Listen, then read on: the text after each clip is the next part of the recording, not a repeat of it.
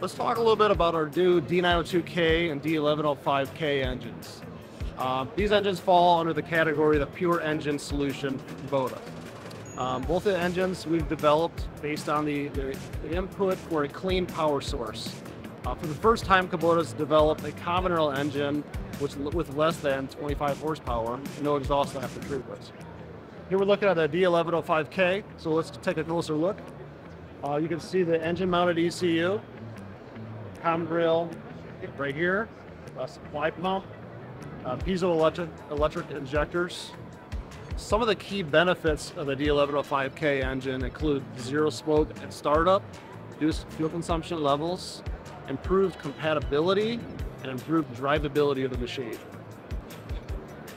The -K engines are well positioned for future emission regulations and hybridization within your machines. Let's take a look at Kubota's new D902K.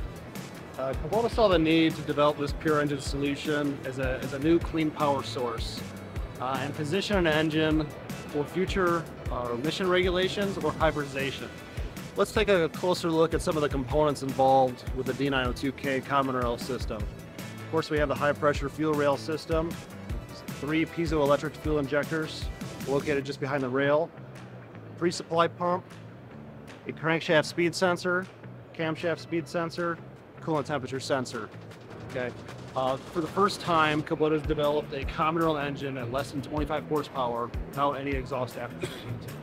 Right. Now this engine, since the engine is a common rail solution, you're going to expect an optimized fuel injection at part speed, part load during high altitude operating conditions. The engine will bring a tremendous deal of transient response and drivability improvements to your machine.